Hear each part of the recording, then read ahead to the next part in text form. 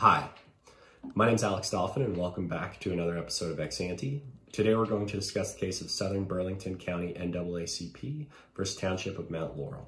This case was heard in the Supreme Court of New Jersey in the year of 1975. Let's go ahead and jump into the facts of the case. So, the NAACP is the plaintiff and the Township is the defendant. The NAACP is alleging that the defendant's zoning ordinances are exclusionary to low-income people. So now let me just give you a little bit of a history of the township and where this ordinance came from. So the township was a suburb, very small originally. It was kind of like an agricultural area. And then, after World War II, after more and more people began moving to the suburbs with the advent of the highway, more and more people moved out into this agricultural area, and basically it did become a large suburb over time. So the Township of Mount Laurel enacts a zoning ordinance because all these people are moving out, right? The council says that, there's a few things that the NAACP alleges are exclusionary about this ordinance. So the first is that the council zoned 30% of the township for industrial use, which that means no one could ever, put a townhouse in there, no one could put an apartment in there, no one even could put a regular house in there because it was just zoned for industrial use, and it really wasn't being used. So it seemed to the NAACP like this was just kind of a blanket to make sure that no one came in and put low-income housing there. The second thing would be that there were these residential zones that were quite large, and these residential zones basically required it to be a single-family house, and they dictated the lot size so that they were like, only middle income or high income people could actually have access to these larger lots with these larger single family homes. They did allow some PUDs to be developed, so they allowed some condos and things like that to be developed eventually.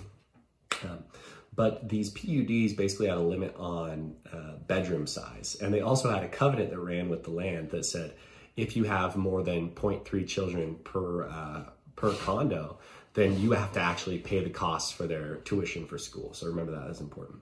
And then finally, they even developed areas with more condos, but they were just for seniors. So there were very limited low-income housing options and not many condos or townhouses, apartment buildings, things we think that people with low income like to live in.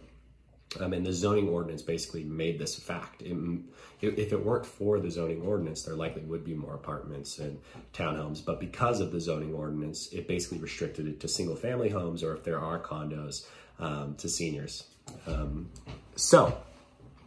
Why did the Township of Mount Laurel do this? And the township argues the reason that they did this was they wanted to basically use the zoning ordinance to limit the tax base, right? So property taxes in most places fund schools. So if there's less kids in the area, the property taxes are going to be lower. That's the argument from the township. So they were trying to exclude kids and families and lower income families because they felt that if they could keep the property taxes, they could keep the school budgets lower, then the property taxes would stay lower. So that's the argument of the defendant. The plaintiff obviously is arguing that these are exclusionary ordinances and they're not constitutional. They're in violation with due process in the Constitution because we're not allowing people equal access to property. So the court rules that the zoning in this instance is not a valid use of the state's police power. They say that because zoning uses the state's police power, it needs to promote the general welfare of the community. And here they say what the Township of Mount Laurel is doing is very selfish, right? The general welfare, the state says, extends beyond the boundaries of the Township of Mount Laurel.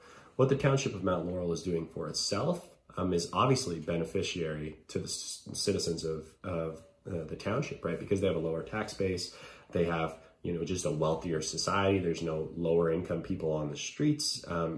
For them, it's great. But what it does is it sends all of those lower income people to other places, right? And so what the court says is when you are using the state's police power to enact zoning ordinances, you need to consider the general welfare of the community as a whole. You can't just consider the general welfare of the people inside your own city. they argued that the residential zones were, far too large, and yeah, they were exclusionary because you couldn't put townships or townhouses or condos on them. They argued the PUDs and the covenants were, not right. The fact that you can limit children, that definitely has an exclusionary effect on lower income folks. And they also mentioned that the industrial zone was far too large. It wasn't even really being used. I mean, it's not apparent that it would ever get used, the court says.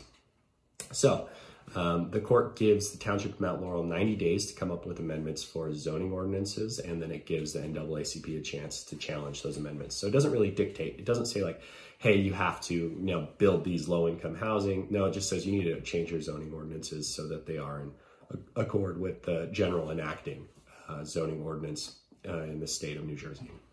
So that's the case. Hallmark for, saying exclusionary zoning practices are not legal. You can't use the state's police power to exclude low-income people from a certain community. So I think I'll just play the devil's advocate first. The argument for the defendant would be, well, there's a city council for a reason, and people elect these city councils.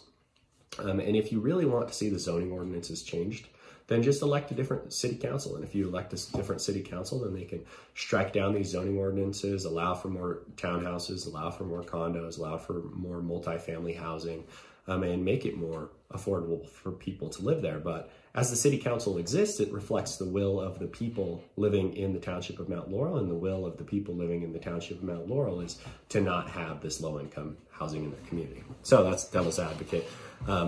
To make an argument for the plaintiff, which is likely one that they made, the American dream is dependent upon low-income people having access to high-class opportunities. It's dependent upon low-income people having access to people that are in higher classes than themselves, to be able to climb that ladder, climb the rung, and make it to the top of society. Do we really want an America that's even more, because it definitely is right now, but even more segmented into poor cities and wealthy cities? And while that might be advantageous to the wealthy people, it really doesn't give the poor people a fair chance to, climb the ladder and do the best that they can to make the most of their life and accomplish the most that they'd like to. And so I think the court definitely had that in mind when they were striking down these exclusionary zoning ordinances. So thanks so much for watching. I hope you enjoyed this video. If you'd like to see more, go ahead and hit that subscribe button, and I hope you have a nice rest of your day. Bye-bye.